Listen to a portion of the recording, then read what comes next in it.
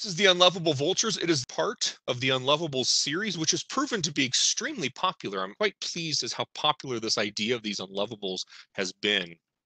This one is we're gonna focus on vultures. I'm gonna give you some cool information about vultures and why maybe they shouldn't be considered unlovables, as well as some activities that I hope that you can bring back into whatever your classroom situation is or your teaching situation is, whether it's formal educator, whether it is a parks or a museum educator, whether it's homeschool, or maybe it's just you're educating your children or your grandchildren.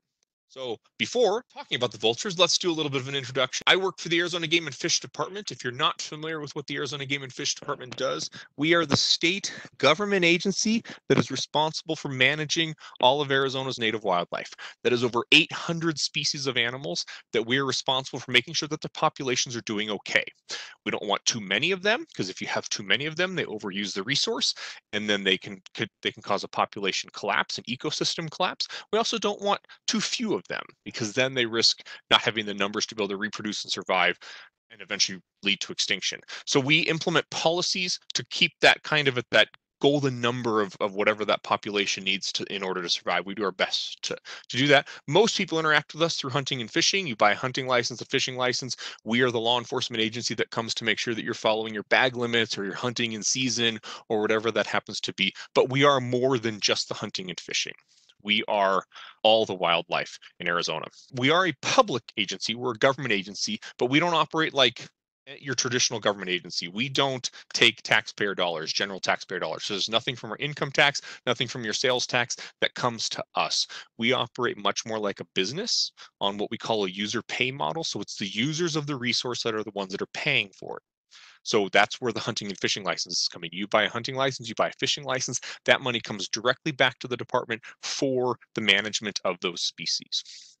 We do have a few other funding sources. This program, Focus Wild Arizona, which I'll talk about in just a minute, including my salary, comes from the state lottery. So when you buy a lottery ticket, a portion of that money goes towards the winnings that people can win, as well as to various state programs. One of those programs is the Heritage Fund, which was passed by the voters in the 90s with the ultimate goal of protecting Arizona's heritage. So a certain chunk of money went to state parks to protect sort of our cultural heritage, and a certain chunk of money went to Arizona Game and Fish to protect our wildlife heritage. What's cool about those funding sources is those are what we often use to protect some of our non-hunted species. So a lot of our bald eagle work, a lot of our black-footed ferret work, and some of those types of species we use heritage funds for to help us manage. That's also where some of our education programs come from, which is what Focus Wild Arizona is. Focus Wild Arizona is our K-12 education program, just a general wildlife education program. So our goal is to help you as educators bring wildlife concepts and wildlife issues into the classroom. So we provide you resources and support to do that. Now, we are a small group within Focus Wild Arizona. It's pretty much me, and then I have a supervisor, and then there's some people that work at our wildlife center. And that's it. So we don't do a lot of in-class stuff. On occasion, I will go into a classroom, but if I did that, that's all I would be doing. We have found that a tremendous amount of our value is in providing you guys as the educators the support and the resources you need. So I work behind the scenes. I do professional development like this. I do resource development. I do curriculum development, all to help you and provide you that support so that you can share a passion for wildlife with your students, whatever those students might be. And so my name is Eric, and I am the Wildlife Education Coordinator for the Arizona Game and Fish Department. Been in that role for almost 15 years now. Prior to that, I was a middle school science teacher. So I taught 7th grade science primarily. I also did some social studies. I also picked up 8th grade occasionally. I did a little bit of language arts. I did a little bit of math.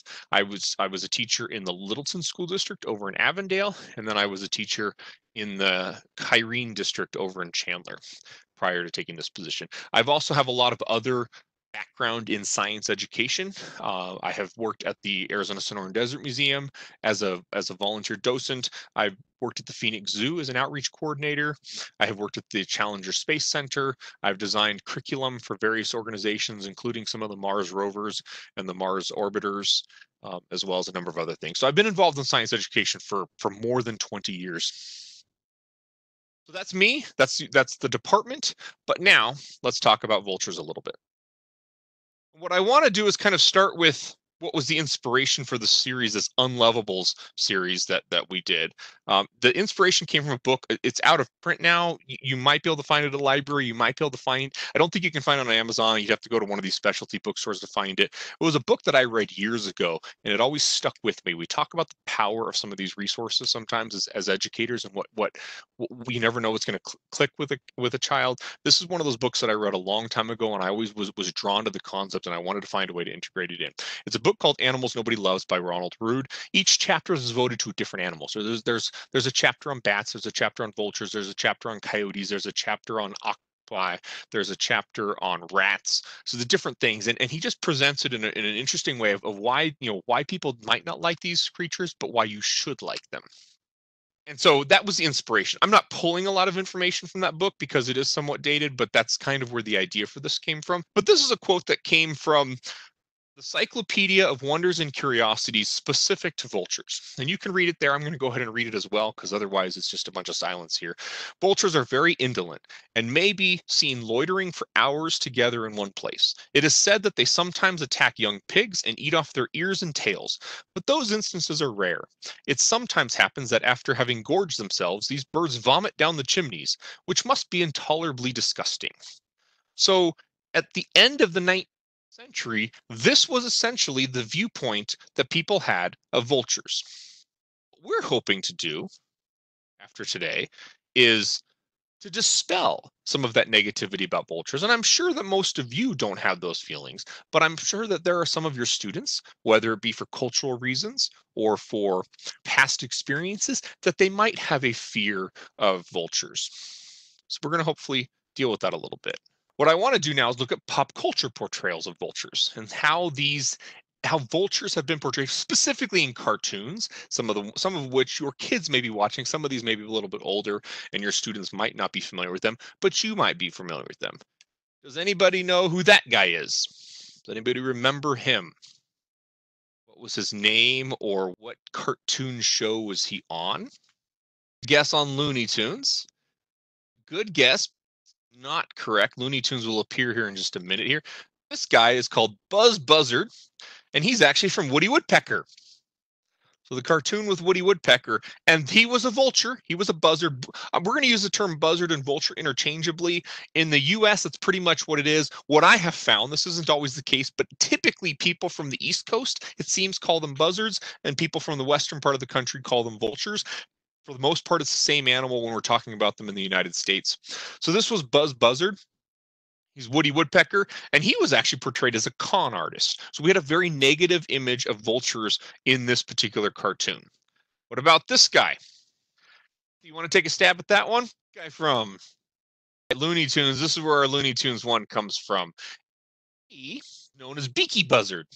And I already mentioned he was from Looney Tunes, and he was kind of portrayed as simple-minded. Again, not a positive representation of buzzards or vultures.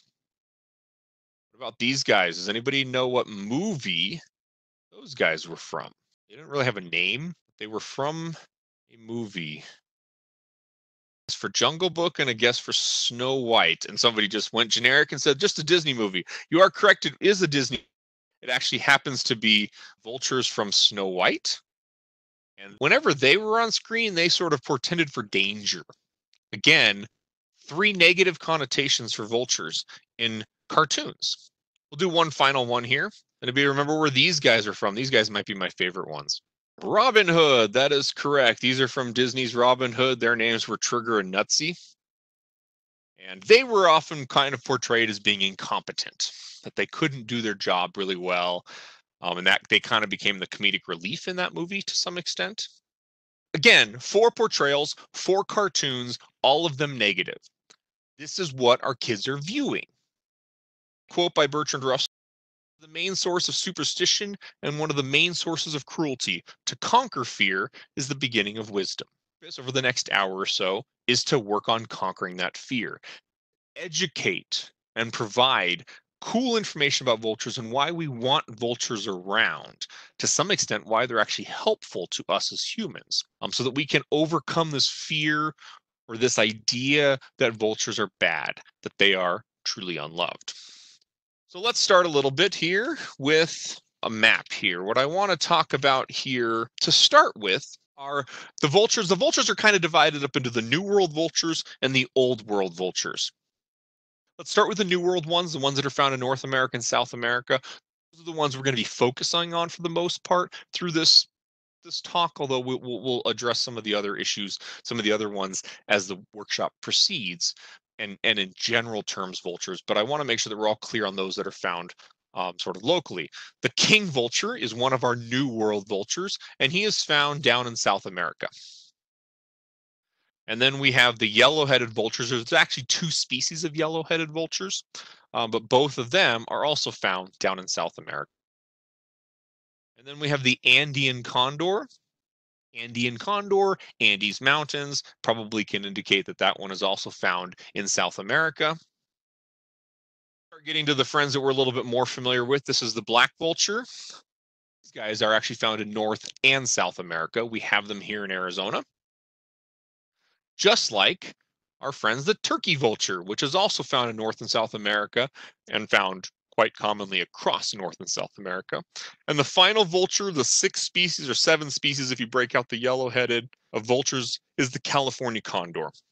California condor is found in North America, primarily in the Southwest. California, Arizona, New Mexico is where they're found right now. They're an endangered species that we are working on recovering back to population that can sustain itself. If you go up to the Grand Canyon, it's not uncommon for you to be able to see them. If you go up to the Navajo Bridge on the way to Lee's Ferry, you can sometimes see them around the bridge. You can see them on the North Rim. You can see them in Zion National Park. So there are these places that you can see these California condors, but they are pretty rare still today. And we're going to talk a little bit about them later. But these are the 6 species found in North America. Overall, though, there are 23 vultures species, and it's difficult to classify vultures. They share some characteristics with hawks and eagles. That includes a hooked beak, a diet of meat, and excellent eyesight. As such, they are often grouped with birds of prey. However, they lack the true talons of other raptors. Genetic studies suggested that New World vultures, those 6 that we've already shared with you, shared a common ancestor with stork. So in 1998, the American Ornithologists Union moved them from falconiforms order to an entirely different order, siconiforms. This was challenged, and in 2007, about 9 years later, they moved them back to falconiforms. 3 years after that, in 2010, he just decided to create a whole new order of birds called occipiters, basically, with hawks, eagles, and vultures together, and then leaving falcons and caracaras into a separate order, the falconiforms. So this has been going on where we don't quite know where these birds get placed. Right? There is no debate about Old World vultures, however. They do share a common ancestor with hawks and eagles. We think the ones in the Americas share a common ancestor with storks, but we know that the Old World ones share one with hawks and eagles. So now many people just lump all vultures, whether they are new or old, in with raptors, but then they make the distinction of predatory raptors and scavenging raptors. So that's how we've kind of solved this right now, is to say, okay, they're raptors, but you have the ones that hunt, which are the eagles and the hawks and the falcons, and then you have the ones that scavenge, which are going to be the vultures. So between the Old and the New World vultures is an example of convergent evolution. Organisms who are not closely related independently evolve similar traits to adapt to similar environments or niches. All vultures have featherless heads and long necks to stick their heads into carcasses without getting material stuck to their feathers. It's how they keep clean. You're sticking your head into a disease-ridden, decomposing body, and if you had a bunch of feathers on your head, all the bacteria and all those little parts can get stuck in those feathers. So they have a bald head, which makes it easier to clean. They all have flat feet, which are better for walking rather than grasping. And all vultures have excellent eyesight to find food while soaring high over the earth. But there are some big differences between vulture species. Many Old World vultures have developed very specialized diets that we don't see in the Americas. This includes species that eat palm fruits and eggs. The bearded vulture eats almost entirely bones. They will fly high into the sky with the bones and then drop them onto rocks below them to expose the nutrient-rich marrow that's inside. The bearded vulture may very likely be the one responsible for the idea vultures kill livestock, as indicated by our earlier quote about the pigs. However, a myth hasn't been observed. As mentioned, vultures rely heavily on their eyesight. In the New World, there are only two vultures that actually have a sense of smell: the turkey vulture and the yellow-headed vulture. All the other vultures, all the other four species of vultures, don't have a sense of smell, which is common in birds. Many birds don't have a very good sense of smell. They rely on their eyesight. Two vultures, the turkey vulture and the yellow-headed vulture, do use a sense of smell to find their food, which is beneficial if you're talking about you're eating food that's decomposing and tends to smell a lot. But again, it's not common in the vulture family. Now, turkey vultures and black vultures here in the Americas, their populations are actually doing pretty good. But that is more the exception than the rule. On a global scale, vultures are more likely to be threatened than any other type of raptor. We talk about the challenges that bald eagles have or the challenges that golden eagles have, and they are significant challenges. But vultures as an entire family have more species that are actually threatened than other raptors. Life International lists 15 of the 23 vulture species as species of conservation concern. You can see on this graphic here, we're talking about the ones that are in Africa and Eurasia. 11 of the 16 are at risk of extinction in our lifetimes. And you can see a little graphic here. What is the cause for these issues with vultures and these near extinction for species? Let's take a look at Africa, and then we're going to bring it back to the United States. This is a graph that shows the collapse of Africa's vultures. The yellow line that's running along the top that's almost flat with maybe a slight reduction is all birds. This is their population overall, the chance of going extinct, all birds overall. And the red line that sort of plummets there on the right-hand side is showing the 11 species of African vultures. 7 of the 11 African vulture species are at risk of extinction in our lifetime. That's a higher percentage than birds in general. So what is happening? Why are we seeing this extinction crisis, this plummeting populations in Africa? There are 4 main causes that we've been able to pinpoint. The main one being poisoning. 61% of vultures are dying as a result of poisoning. Oftentimes it's by poachers who are poisoning elephants and rhinos to get access to the ivory. And then when they get the ivory and they leave the carcass of the elephant there, the vultures will come in and they will get poisoned inadvertently as well. There's a number of them that are belief-based use, so beliefs in traditional medicines that various body parts of the vultures may serve specific purposes or may help with healing or various disorders is playing a role. 9% is electrocution and collision. Remember, this is Africa, so this is birds being electrocuted, being hit by cars, whatever it might be. And then there's a final 1% that's just sort of other ways that they're killed. But the one we're going to focus on a little bit here, because this applies in the U.S. as well, is poisoning. And I kind of found the stat to be somewhat startling. Is one poisoned elephant carcass can be responsible for 500 dead vultures. So that's a lot. So one poacher takes out an elephant, poisons it, leaves the body. We could see 500 dead vultures as a direct result of that. Pretty startling, pretty stunning, but there is some good news. Turkey vulture populations and black vultures actually seem to be bucking this trend that we see worldwide. Turkey vulture populations are increasing, at least what we see. And both turkey and black vultures appear to be increasing their range north. So they're expanding their range and increasing their numbers. So what I want to ask you is why? Come up with some reasons why we think that turkey vultures and black vultures seem to be doing well in the United States and in the Americas in general, while so many of these other species are having problems. Just throw down some ideas in the chat or in the Q&A, and we will see how you guys do. So we have one guess that it might be getting warmer, so climate change may be an impact, which could possibly explain the expansion of their range. Any other ideas? Less poaching? Decline in the use of lead bullets in hunting, which could address the poisoning issue. Cattle ranching and farms, factory farms. All right, so there are a lot of good reasons. I'm going to go ahead and talk about what we think are based on some of the research that's been out there.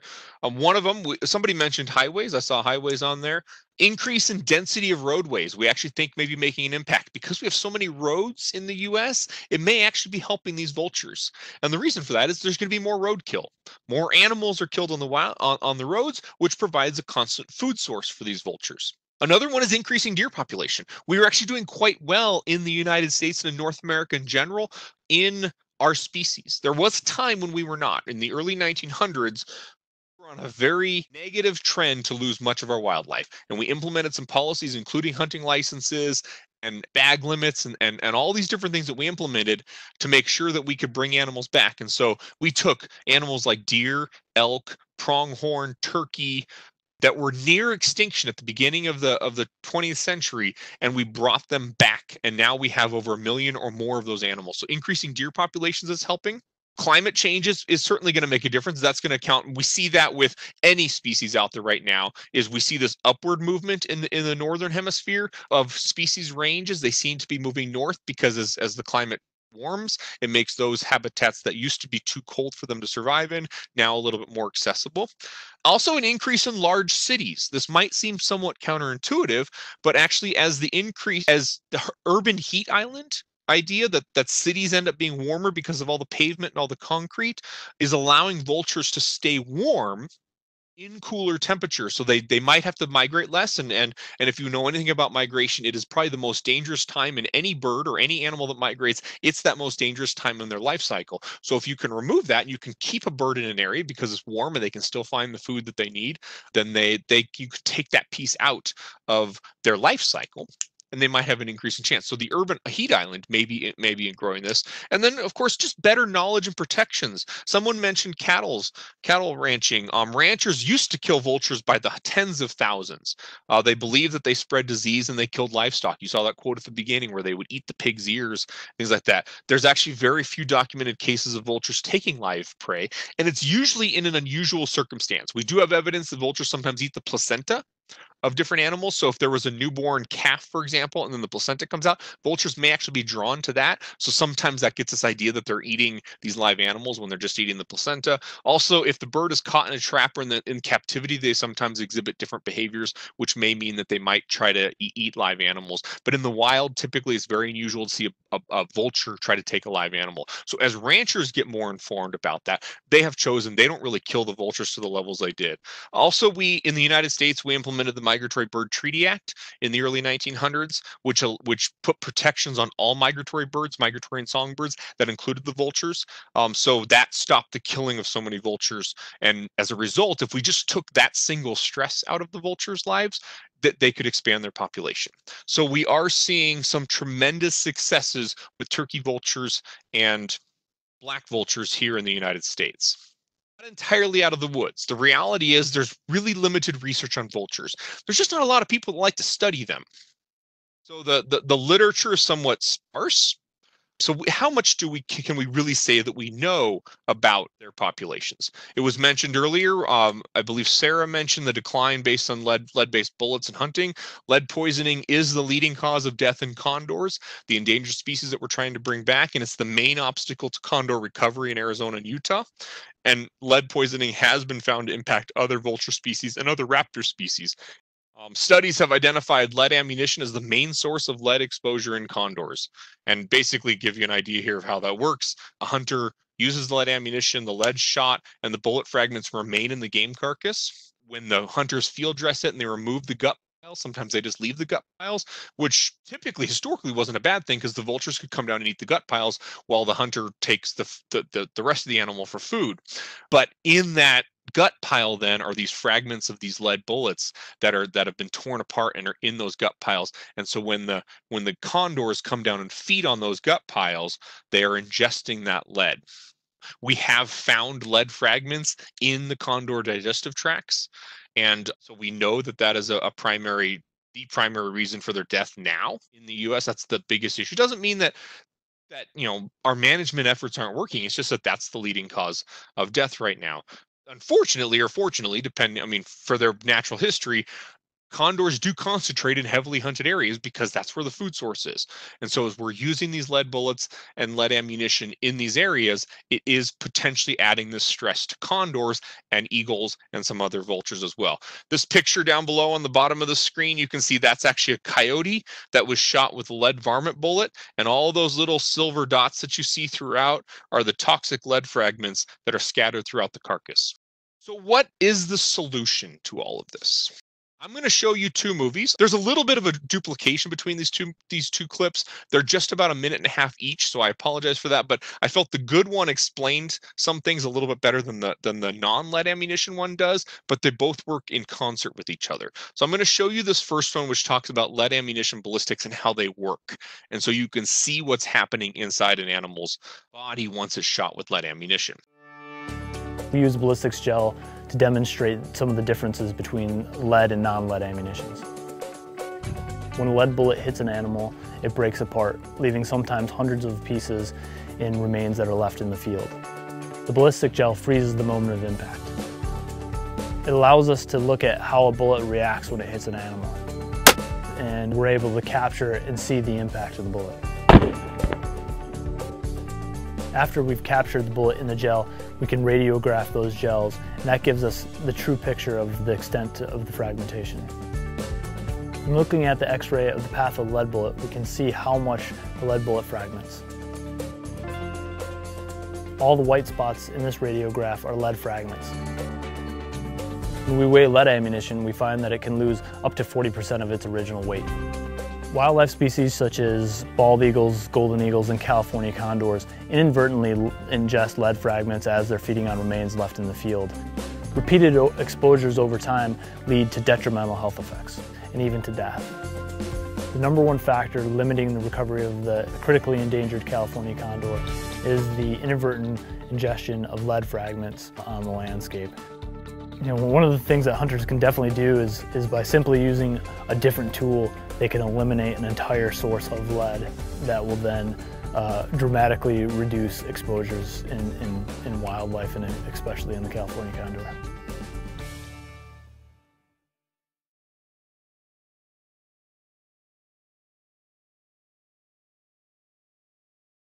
I'm going to show the second one because I think there's a really good graphic in here. What they do is they compare the lead ballistics with the non-lead ballistics. We shoot a non-lead and a lead bullet into the ballistics gel to demonstrate some of the differences between lead and non-lead ammunitions. As we look at the gel that was shot with non-lead ammunition, we can see a rapid rate of expansion, a great initial wound channel, deep penetration, and no fragmentation in the gel.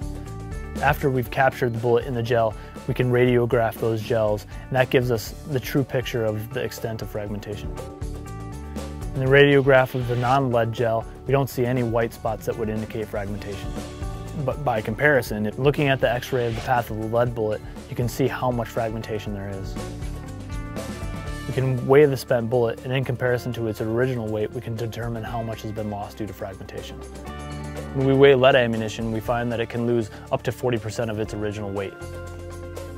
But when we weigh the non-lead ammunition, it typically retains about 98% of its original weight. There's a lot of benefits to using non-lead ammunition. Its rapid rate of expansion, deep penetration, and the main difference is you don't have the extent of fragmentation with the non-lead as you do with the lead. And because of the high weight retention, you're not leaving fragments on the landscape.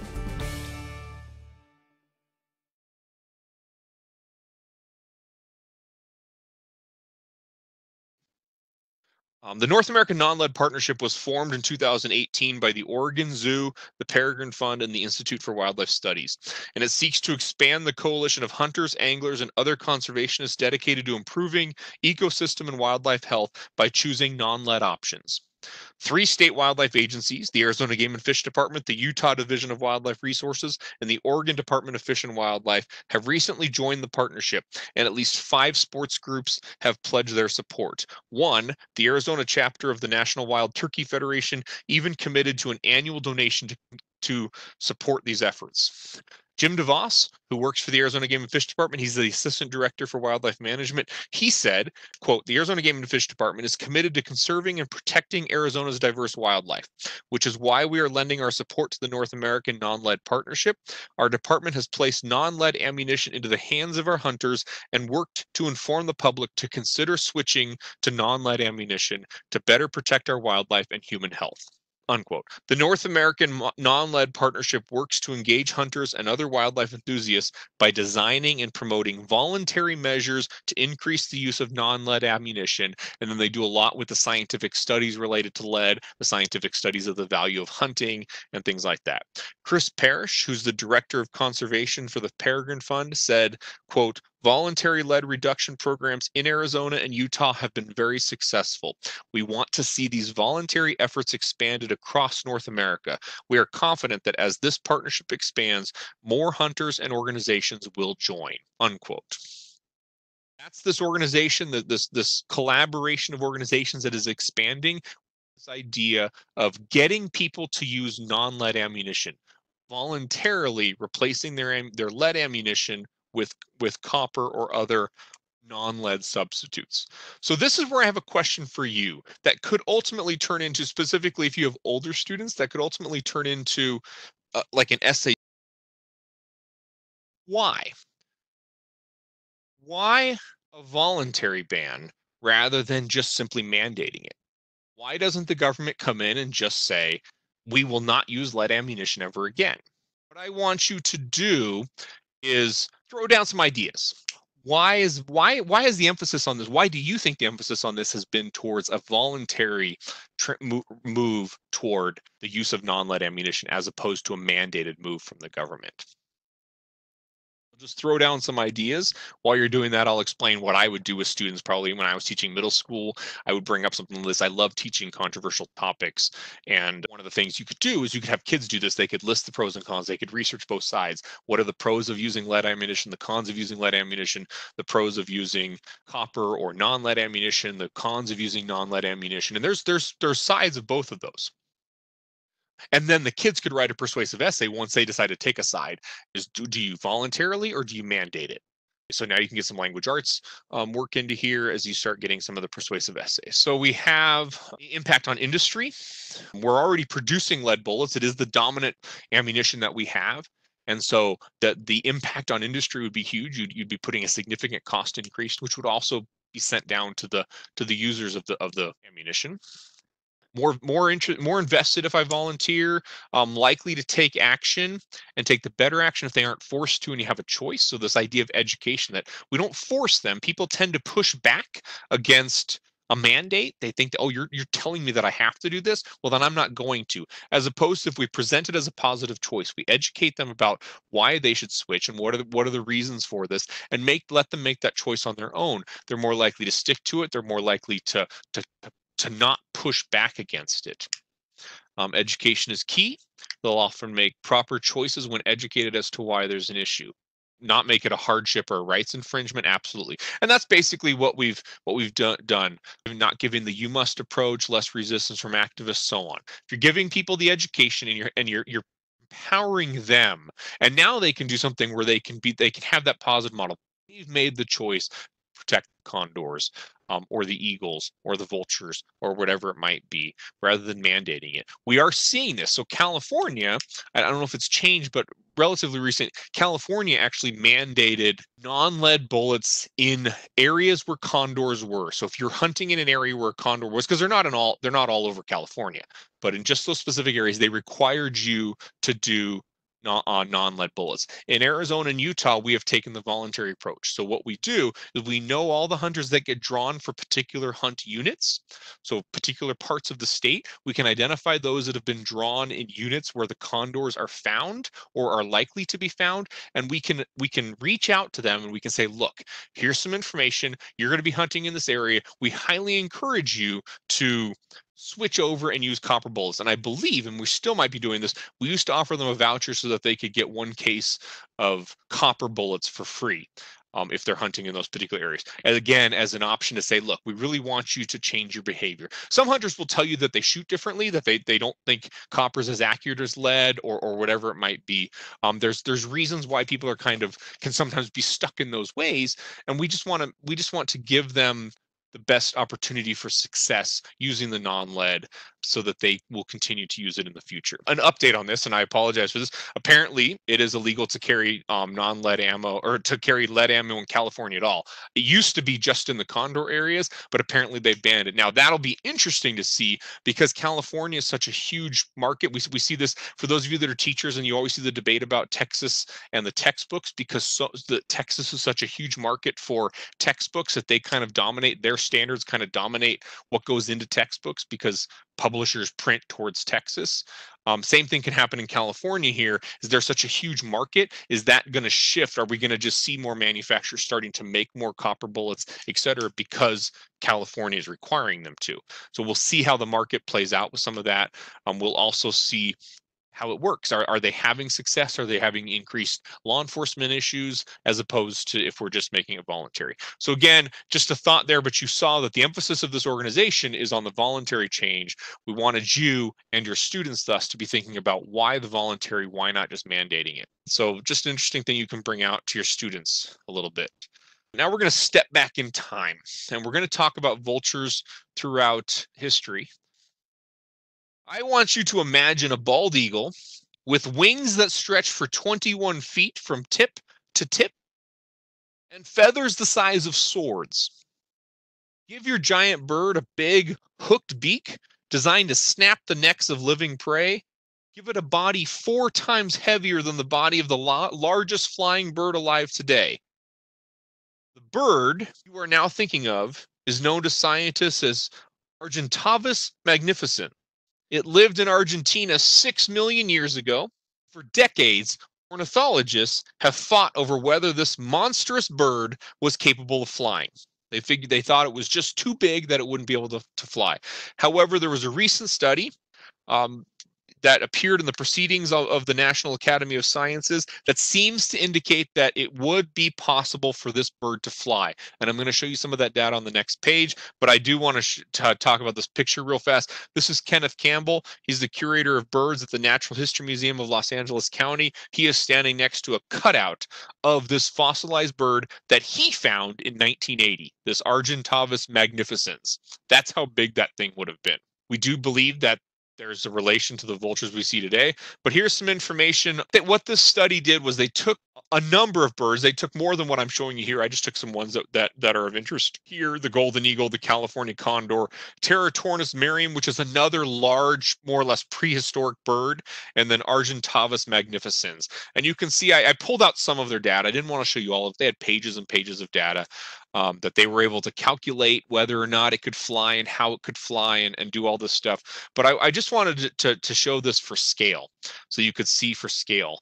Look at the mass difference of this Argentavis magnificens, 70 kilograms.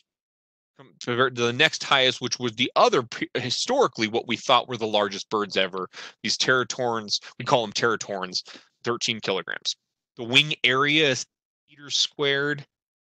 Wingspan is 7 meters, roughly 22, 23 feet across, and they could fly at a speed of about 67 kilometers per hour, or 41, 42 miles per hour. This is what we think that this bird would have been capable of doing. Pretty startling. So now, I want you to imagine you were one of the earliest Americans, you're crossing over the Siberian land bridge. How would the shadow of one of these huge birds, a teratorn, soaring overhead have felt? Would it have been unnerving? Several Native American cultures pass down stories of thunderbirds, huge creatures responsible for storms and wind. Sometimes they were vengeful and needed to be appeased. In some cultures, the thunderbird often appears at the top of totem poles, and you can see a couple images here. They even appeared on other artifacts, like this painted skin. Perhaps the sight of these birds was so dramatic that legends were born, legends of the thunderbirds. History Channel ran a series called Monster Quest, in which they explore the possibility of mythological or extinct animals still living today. In one of these episodes, they looked at the possibility of teratorns still existing in the U.S. Some of the evidence is from a rash of apparent sightings that even attacks back in the 1970s across numerous states. We're talking like states like Illinois, Idaho. There were these sightings and these attacks. They felt that kids and some adults were being attacked by these large flying creatures. While most of the video is more for entertainment, there is some good science in the video, and you can find it if you go on YouTube and you look up the History Channel Monster Quest. You'll be able to find the episode on Teratorns. I think they call it Birdzilla.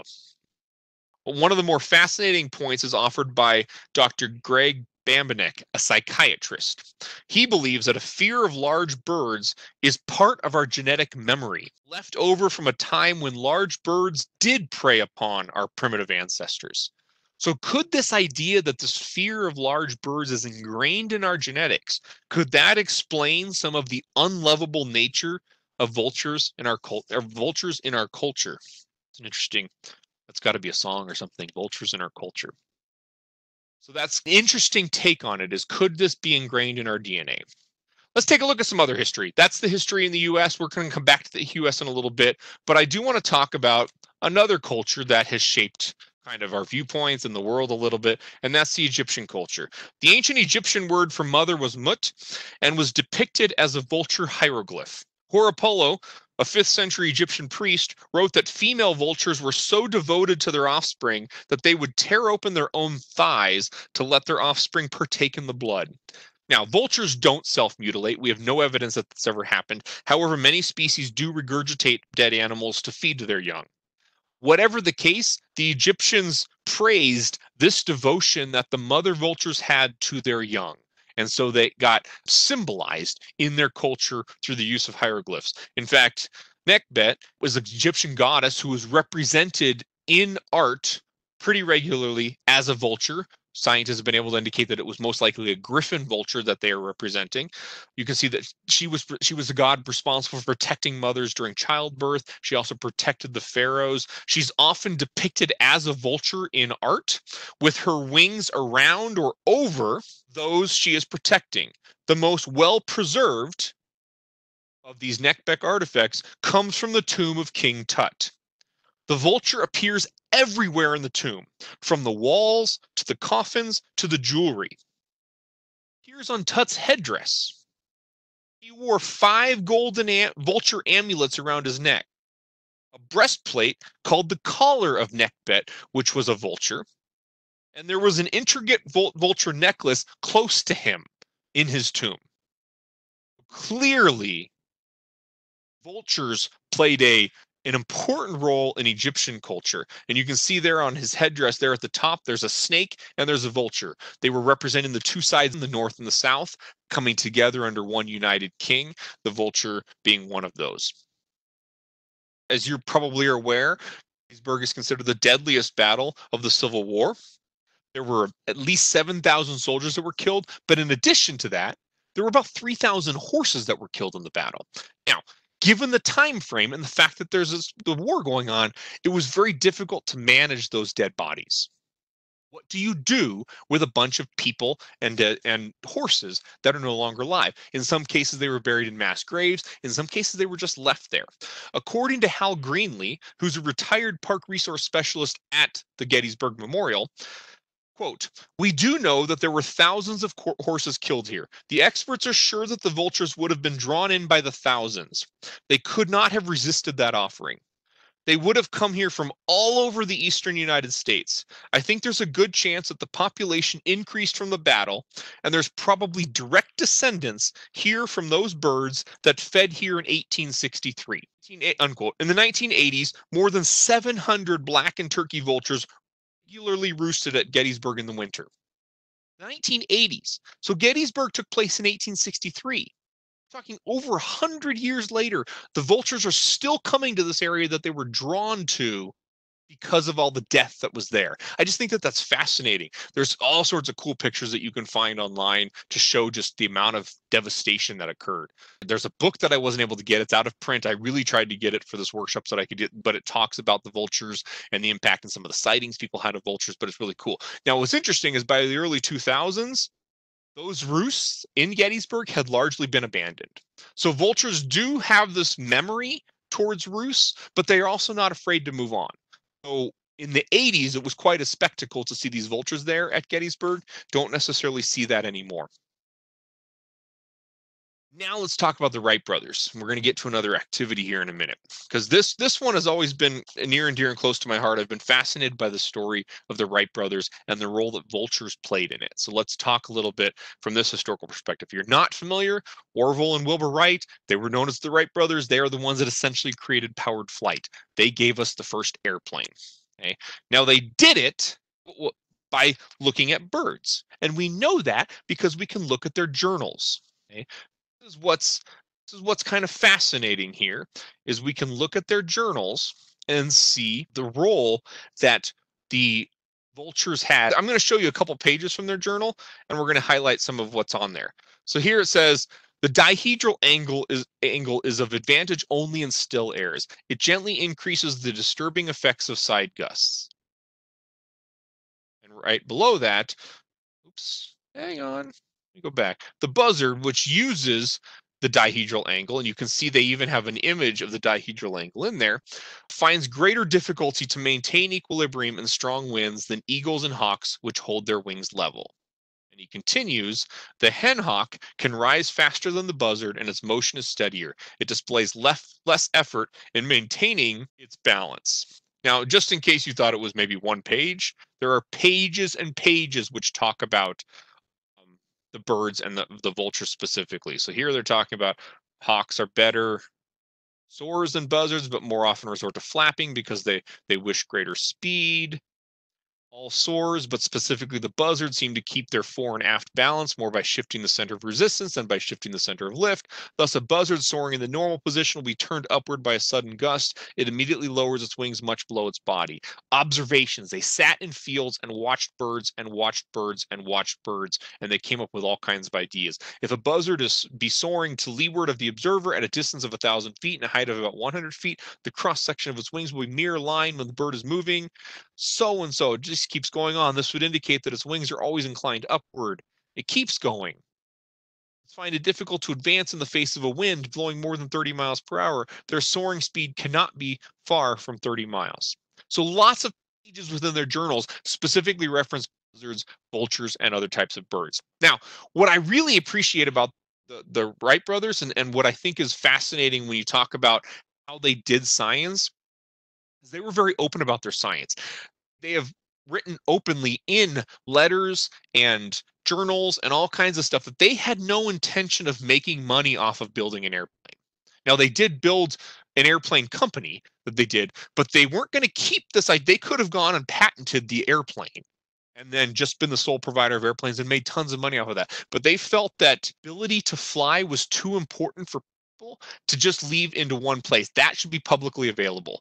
So they were constantly collaborating with other scientists who were trying to do the same thing they were. One of those was Chanute, and this is a letter that Wilbur Wright wrote to him in May of 1900. Now, this is a guy who was also trying to be the first to build an airplane, and they're sharing their ideas. And you can read from the letter, my observations of the flight of birds convince me that birds use more positive and energetic methods of regaining equilibrium than that of shifting the center of gravity. This next one is key. My observations of the flight of buzzards leads me to believe that they regain their lateral balance when partly overturned by a gust of wind by a torsion of the tips of the wings. Torsion of the tips of the wings. This was the key idea that separated the Wright brothers from everyone else who was doing flight, who was trying to solve the problem of powered flight. This idea was drawn up by James Pettigrew in a very, very famous book called Animal Locomotion, illustrating this torsion of the wing that the vultures do to keep it steady in flight. It was such a big idea that even the Smithsonian, the National Air and Space Museum, on their website indicates that this is the breakthrough concept. They call it wing warping.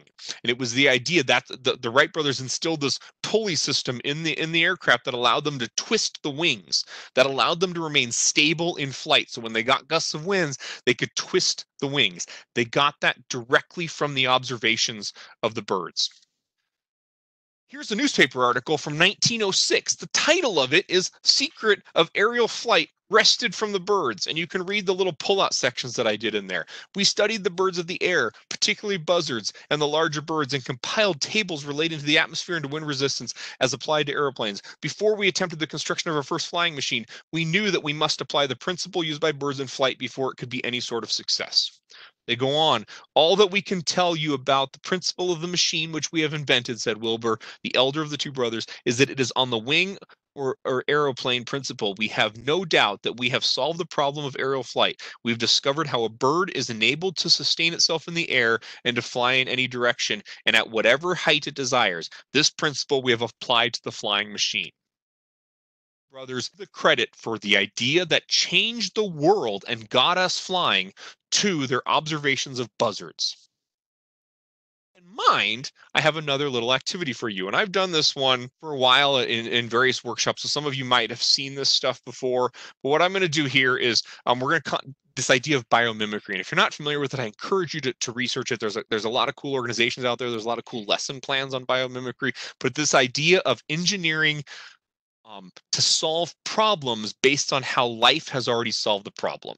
So looking at how animals and plants have solved particular problems and using that to see if we can replicate that to solve other problems. You can do cool lessons on this, like how do you keep a desert home cool with no air conditioning, and you can study how animals dig burrows and what they do. There's all kinds of things. But we're going to do one based on birds. We're going to look at the wing design of different aircraft and compare them to the wings of different birds, and I want you to match them up based on their purpose, because not all aircraft have the same purpose, as you're going to see here in a minute. So what I'm going to show you is there's 4 aircraft that we're going to talk about. First one is the helicopter. And to give you a little bit of description, they're rotors, but they're basically 2 wings that move independently, which give helicopter the ability to hover. Then we also have the P-51 Mustang, which has short, round wings that provide maneuvering during dogfights. So this is a dogfighting aircraft. It needs to be very maneuverable to chase down other aircraft. And we have the B-29 bomber, which has long, broad wings that provide more efficient soaring for those long bombing runs, so they don't have to use as much fuel to go greater distances. And our last one is the Concorde, which has angular, triangular wings, which lower the resistance, which increases their speed. Okay, so those are the 4 aircraft we're going to be talking about. Here's our 4 birds. I provided you a picture of the bird as well as a silhouette of what they look like in flight. If you don't know what the birds are, there's a Cooper's hawk, there's a peregrine falcon, there's a hummingbird, and there's our friend, the turkey vulture. This wouldn't be an activity if we weren't talking about vultures here. So what I want you to do is match the airplane. We'll start the aircraft. We'll start with the helicopter. Bird, do you think was used to model helicopter? Give a few examples there. I'll let you guys put in some answers. Most people seem to be saying the hummingbird. So let's check our answer here. And you are correct, right? The hummingbird has 2 wings. The wings actually work independently, much like the rotors of a helicopter that allow it to hover in place. Okay, so what's the next one now? Let's look at the P-51, a dogfighting aircraft, a highly maneuverable aircraft. Which bird would they have modeled after for the P-51 Mustang? Now you got to understand your bird biology a little bit, because now it gets a little bit trickier. Someone says the first bird, says the peregrine, Cooper's hawk. We have a couple for the Cooper's hawk, couple for the peregrine. Let's see which one we have. This one is actually the Cooper's hawk. The Cooper's hawk is a highly maneuverable bird, and I don't expect you to know all of this. When I do this with kids, I give them some information a little bit more. For this setting, it was a little bit challenging. I wanted to make it a little bit harder for you guys. Cooper's hawk is a maneuverable bird. It actually hunts other birds in the air, and often it does that through forest stuff. So it has to be able to maneuver around trees while it's chasing other birds down. So you can see in the profile there, the wings are a little bit shorter, and they're a little bit rounder, much like the P-51. Gives it the ability to change direction a little bit more. They also use their tail a little bit in some of their. So now let's look at the third one. Which one most replicates the bomber, the long soaring bomber? A couple guesses for the vulture. Seems like that's where most people are going. And of course, you are correct. The vulture is a soaring bird. It's not known for its speed. It is known as a soaring bird. Catching thermals, conserving energy in the best way that it can, so that it can soar for long distances to find food. Good job. And of course, that leaves our last one is the Concorde matches with the peregrine falcon. If you're not familiar, the peregrine falcon is one of, if not there's some speculation that there might actually be some faster ones, but for a long time was considered the fastest animal on Earth. Can fly at speeds of well over 100 miles an hour during its what's called its stoop. So you can already see its wings in there are already triangular shaped, which is common to falcons.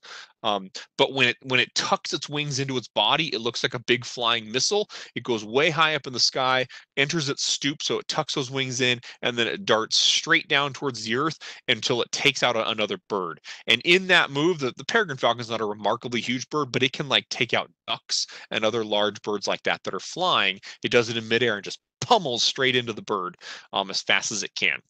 But it has that triangular shape when it's flying to take on increased speed to lower the air resistance, which is then what we modeled the Concorde after, the SR-71 Blackbird, the space shuttle. All of these fast flying ships, aircraft have that sort of triangular shape.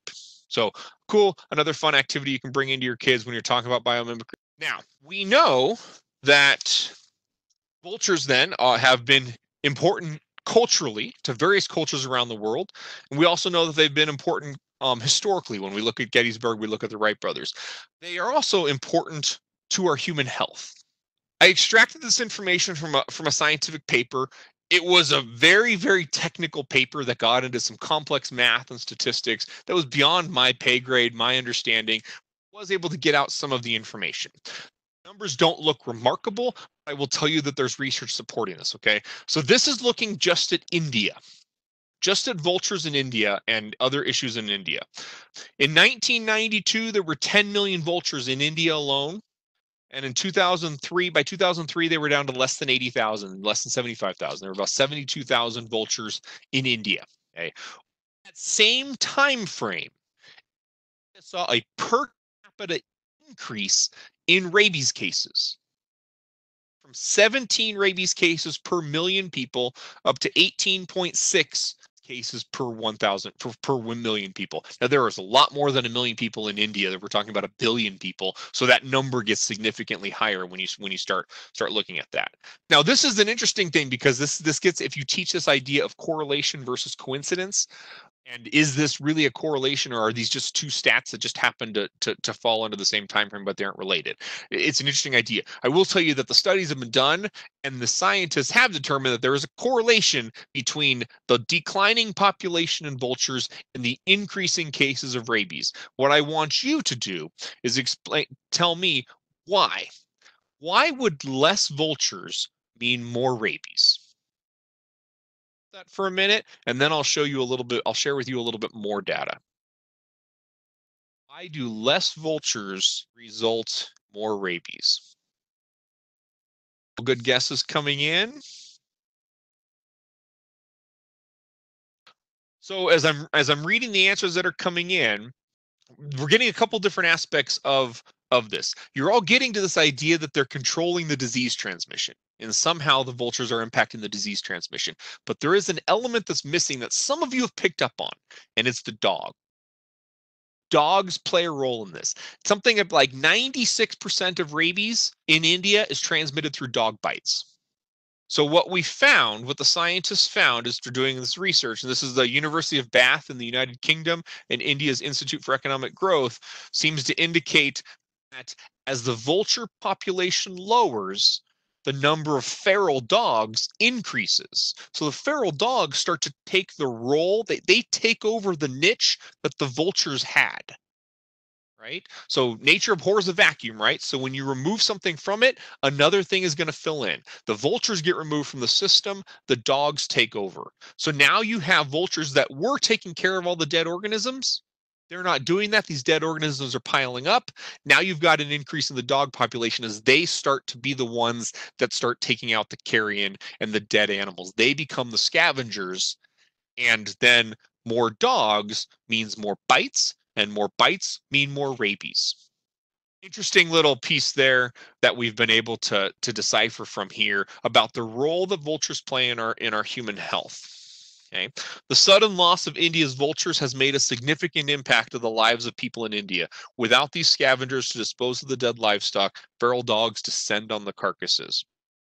But that's not all. In America, we know we have evidence that turkey vultures remove and neutralize dangerous pathogens such as anthrax and botulism. So their stomach acids are so strong and so unique that they can actually take care of some of those diseases. They also clean up the carcasses before they can pollute the water, air, and soil. If we were, now we don't right now, turkey vultures are on the increase. But if we were to have something similar happen in the United States or anywhere in the world, if we see a decline in vultures, the world could face major public health problems as because of what is removed from that. The vultures take care of some of these diseases on levels that we don't really truly understand, and when you remove them from the system, you increase that exposure. So public health is a significant issue when we're talking about vultures and the role that they can play. This was interesting. I threw this in at the last minute. This was a Facebook post. Now, there is a zoo in Utah. I'd have to look. I don't have it on here. But they have a condor called Andy N. Condor. That's his name. And he happens to be an Andean condor. So you can see their little play on the name that they did. I guess he's such a character at the zoo, and the visitors like him so much that they created a Facebook page for Andy.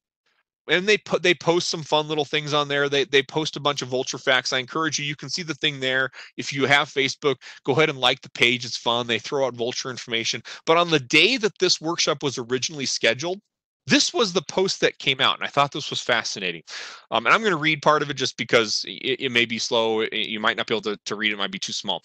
Just me being cute to get your attention, and now I have it. I want to ask you for a favor.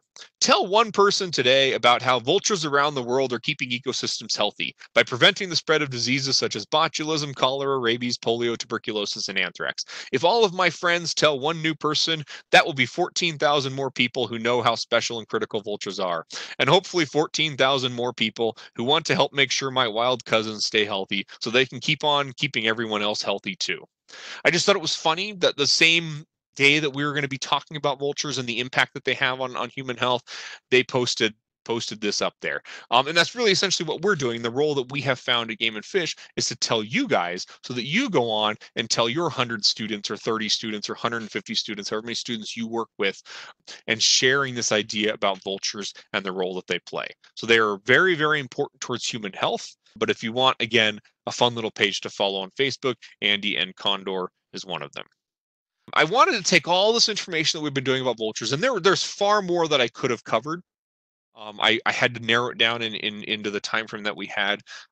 But we want to talk about how we can share this passion now, how we can share this love, how we can dispel the negative feelings about vultures. And one way that I found is powerful to do that because it also addresses the need that we have in Arizona, particularly in language arts, which is writing and writing different and understanding reading, things like that. So I have a couple poems that I wanted to share with you that I think is a cool way to kind of share this love of vultures.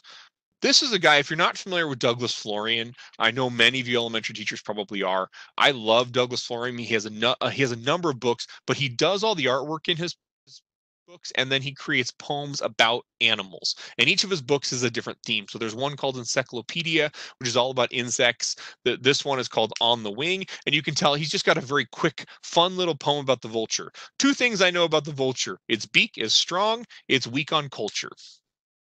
And you can see the little vulture playing violin there. That's just one example of it. I do, just to give you an idea of the style of Douglas Florian, how each of his poems is a little bit different. I had another poem from him. This one's not about vultures, but it is about another organism that's in our Unlovable series, and that's bats. This is one of my favorite ones from him. The bat is batty as can be. It sleeps all day in cave or tree. And when the sun sets in the sky, it rises from its rest to fly. All night this mobile mammal mugs a myriad of flying bugs. And after its night out on the town, the batty bat sleeps upside down. Again, Douglas Florian, great way to introduce poetry. You can have your kids write poems based on the information that they've learned about vultures at a very elementary level. If you want something a little bit more, this is going to get a little bit dark here, but there is a famous poem by a guy named Robinson Jeffers. You can see a picture of him right there. He wrote a poem called Vulture. I'm not going to read the whole thing, but I'm going to give you the gist of it. Is this idea, basically he was at the end of his life and he's walking around and he catches sight of a vulture and he's pretty sure that that vulture is just waiting for him to die. And so the poem basically ends with, "Dear bird, we are wasting time here. These old bones will still work. They are not for you." But how beautiful he looked, gliding down on those great sails. How beautiful he looked, veering away in the sea light. Over the precipice, I tell you solemnly that I was sorry to have disappointed him, to be eaten by that beak and become part of him, to share those wings and those eyes. What a sublime end of one's body. What an enskyment. What a life after death. Now, it's kind of morbid, it's kind of dark, but this idea that he felt, this changing idea that we have, that we fear vultures, but he's writing a poem about how cool it might be that that would be the end of your life, that you die and then you become one with the vulture and you become essentially into the air, into the sky with the vulture. You rise up from him a little bit. Kind of a cool little idea. It's a complicated poem. Kids could learn about that. But this idea isn't that far-fetched. We have numerous cultures out there, including some in India, that believe that's part of their death rituals. They will take the body, they'll take them to the top of a mountain and let the vultures eat them, and they feel that that's how they pass on to the afterlife. That culture is actually having some significant problems because of the decline of vultures. They're having to find new ways to deal with their dead bodies that still meet their culture because they don't have enough vultures to deal with it. So interesting little challenges as well. And Judy's mentioning that Buddhists do that as well. Now, Robinson is not alone in this. Some of you might recognize this guy, Edward Abbey, a very, very famous conservationist. He famously wrote in Desert Solitaire, one of his more famous books. He has a passage in there about what happens if you get lost in the desert, and you can read it there. Comfort yourself with the reflection that within a few hours, the human flesh will be working its way through the gizzard of a buzzard, your essence transfigured into the fierce, greedy eyes and unimaginable consciousness of a turkey vulture, whereupon you too will soar on motionless wings, high over the ruck and rack of human suffering. For most of us, a promotion in grade, for some, the realization of an ideal. He probably read from Robinson Jeffers a little bit and had the same idea of how great it might be to be eaten by a vulture and become one with the vulture. Changing that idea of that vultures are really kind of a cool critter. A little bit dark, but also kind of an interesting thing that you could have some of your older students analyze. With that, I have one more activity that I'm going to introduce to you.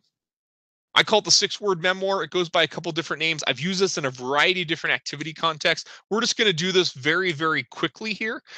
What I want you to do is you're going to write a biography of a vulture. You're going to tell me about a vulture. Figure out what is important that you would want people to know about the vulture. But here's the catch, and you can probably get this from the title of this activity. You can only use 6 words. If you had to tell somebody about a vulture, what would be the 6 words that you would use to describe a vulture, to tell people why they're cool, to tell people why we should care? 6 words. That's what I'm asking you to do. Do that quickly here, but see if you can take everything you know about vultures, everything you love about vultures, and reduce it into 6 words. We'll see how well you do with this.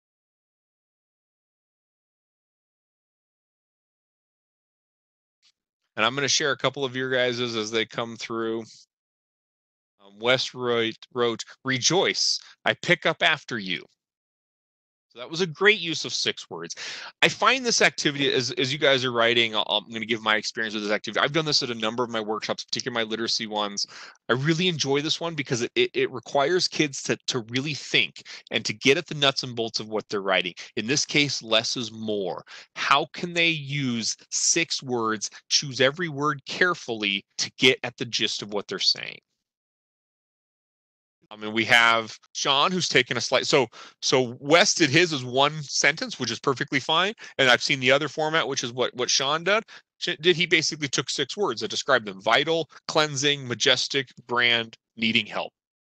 Both of these are 2 different ways to tackle the problem, and I've seen them both done just as effectively. Those are great versions: death, birth, vision, and transformation. That might only be 5 words, Judy, but that's okay. We'll give you credit for it today. Jennifer is saying you could do a form of acrostic, so you could have the word vulture running down the page, and then they could think of something that starts with each of those letters. So what would be vulture? What would be V? What would be U? What would be L? So they could do that as well. Any of these different strategies to get them thinking about what they've learned and how they can share it. They can create a poster. They can do something like what Florian did by creating an artwork that goes with the poem. Couple more that we'll share here. Anna came up with cleanup, soaring, visionary, necessary, environmentally helpful. If you still have some, that's great. I'm going to move on. I want to go back to that quote that we started with. That very sort of negative view of how vultures were looked at the end of the 19th century.